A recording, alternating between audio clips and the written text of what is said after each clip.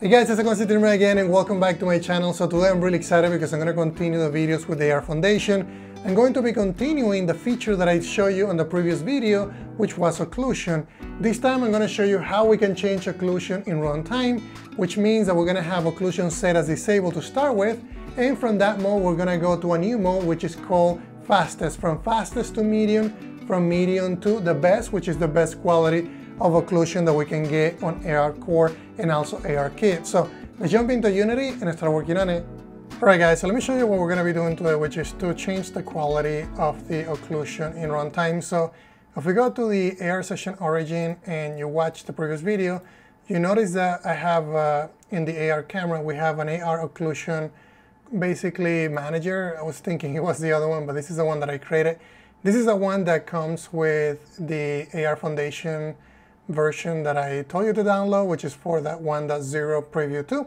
So by default, it's going to be disabled. I also had a UI here to show you the object count, also the FPS, and also the quality, whether it's disabled, whether it's set to every single one of these modes, fastest, medium, and best. So I figure I wanted to see it in real time just to see how things, how things look.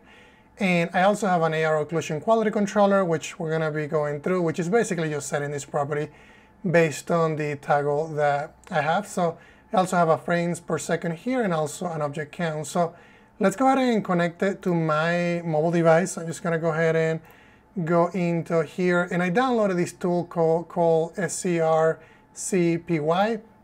And it's really cool because you can actually, broadcast to and basically cast to your Android device. So I'm just going to go ahead and let's go ahead and do the AR and just launch it.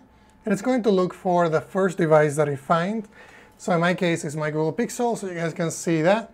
So I'm going to go ahead and open the Occlusion app, and that way you guys can see what I'm doing. Probably just going to move this to the left.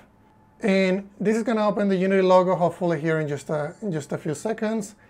And then we're going to be able to see my office. So right now we are at 60 frames per second. Everything is going fine. I'm just showing you the table. The quality on the bottom is disabled, so that's fine because I'm going to start doing raycasting. So I have a device right there and basically a 3D model. I'm going to put a 3D model here, another one here, and then perhaps we can just add another one right here.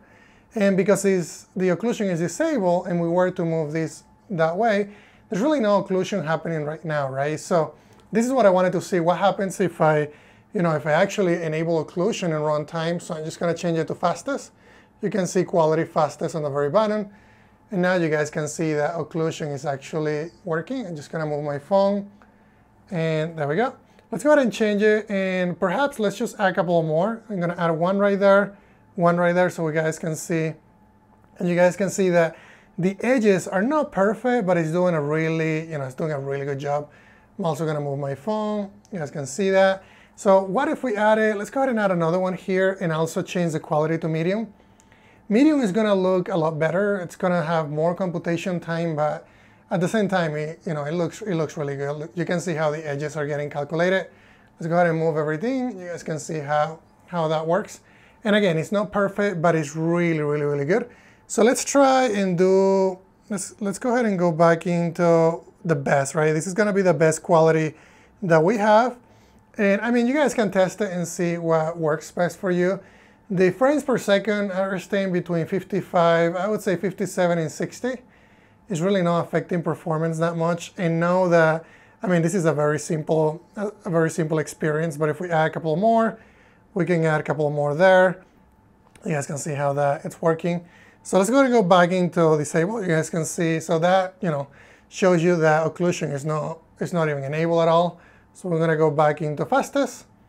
Now we're getting some really good results, even though it's the lowest quality. So what about medium? Get good results in medium, and then if we go to best, now we're getting really good results in best. So that's what I wanted to show you as far as what happens on the device. Let's go ahead and close out of this.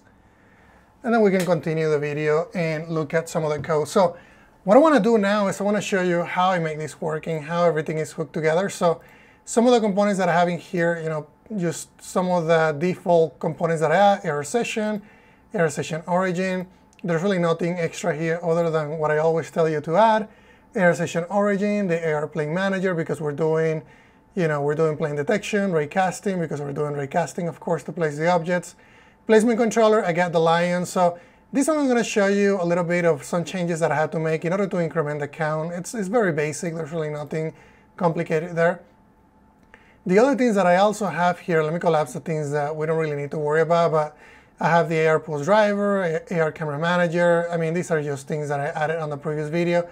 In this video, I added the AR Occlusion Manager. I also did it on the previous video, but in this one, I decided to set it to disable and see if I could set it in runtime. And that's what I'm going to show you what does most of the work. So it's set to disable to start, but then this component here, the AR Occlusion Quality Controller, this is something that I created, is the one that is basically responsible for changing this based on the state of the toggle. And when I say the state of the toggle, I'm talking about when you press it, it's going to go to the next one. And if I press it again, it's going to go to the next one. If I press it again, it's going to go to best. So let's go ahead and look at it and see how it works. It's actually fairly simple. There's really not too much logic to it. So let's wait until the Visual Studio project opens up, and I can show you how this works. So this is fairly simple. I have a required component. It's going to be the AR Occlusion Manager. This is the name of my script. I have a reference to the AR Occlusion Manager so that I can basically set it on the awake. So the awake method, I say, okay, get component AR Occlusion. I set that variable. And then I have a method here that changes the quality. That way I can call it from the UI Manager and say, okay, UI Manager, where are you at right now? What is the state of the button? If it's currently disabled, I'm going to change this to be, the fastest. If it's fastest, it's going to go to medium. If it's medium, it's going to go to best. And I just say, AR Occlusion Manager, can you change your requested environment depth mode?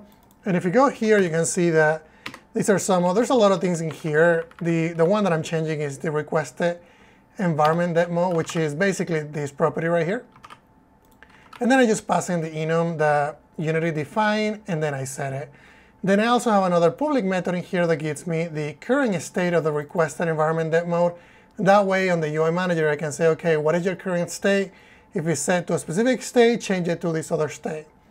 So that's this one right here. Now if we go into let's go ahead and go and look at the UI Manager. UI Manager is fairly simple. I have the object count text. This is going to display the counter of how many actual status I've added to the scene. I have added to the scene, if I can say that better. Also the frames per second. This is what was showing 57 through 60. That's a good average. Also the quality button so that we can change the actual quality of the occlusion. The delta time so that we can track and calculate what the FPS is. And then also the quality button text so that we can change the state. So on the awake method, I just get the text box. That way I don't have to do this call every time I need to change the state. I just say, okay, just give me your text box, and thereafter I'm going to be changing that to depending on the state, right? Then on the start method, I set the default, basically this text box, I set it to disable. So if we go and look at it, the default state is going to be disabled, and I know that because we have it set to disable a start. This is going to say, okay, you know what, AR Occlusion Quality Controller, give me your singleton and get me the current depth mode. It's going to get back here, and I'm going to use a string interpolation to show, in this case, it's going to be disabled because it got called from the start method. Then I have another method here to call whether, whenever I change the object counter. So if I have 2 status, this is going to have, the value of 2. So therefore, I'm going to be passing it to a value of 2 here. And this is not keeping track of the counter. And the reason for that is because this is a UI Manager. It should be dumb. All it needs to know is how to update UI information. It shouldn't be keeping track of anything else. So this is going to get the count, and then the actual object count text is going to be displaying the count. Then the toggle quality, this is going to be called from the button itself. So this button right here, it has an action, and I did that through the inspector. I'll show you that in a minute. And when it gets the action, the on-click action, I'm going to say, okay, what is the depth mode currently set to? So if it's set to disable, we're going to go into the switch statement. I'm going to say, okay, this is currently disabled, so I'm going to change the quality to fastest. So this is always going to go one more, meaning that from disable, it's going to go to fastest. From fastest, it's going to go to medium. From medium, it's going to go to best. And from best, it's going to go back to disable. So we're basically, cycling through here. And then every time I change the mode on the occlusion to a new mode, I'm going to be setting the quality text on the button so that we can see that this is actually getting changed. So that's this part, and then this is the calculation for the frames per second if you're interested about it. This is basically from the Unity forums, so that's where I got it from. And let's see what else we can look at. Let's go ahead and look at the placement controller, right? So we look at this and how this communicates with the AR Occlusion Manager by using the AR Occlusion Quality controller. We looked at the object count, we looked at the FPS calculation. We didn't look at how we're updating these. I mean, we look at how we update it, but we didn't look at how it's actually getting stored. And that's just a couple of changes that I made on the placement controller. I have a new variable that I'm using to keep track of those, and that is this place prefab count. So this was already set. I already had it from the previous video. I just got the integer count. And I did a couple of changes in here for refactoring. I didn't want to get, a new status when I was pressing over the UI, so I also added an extension method to do that. So here's the code to do that. And if we go back into the placement controller, you can see that as soon as I touch, I get the touch position. If the touch phase is begin, meaning that we started to touch the screen, and we're gonna find out if we're over a UI element. So if I'm pressing a button, I don't want to instantiate a new status.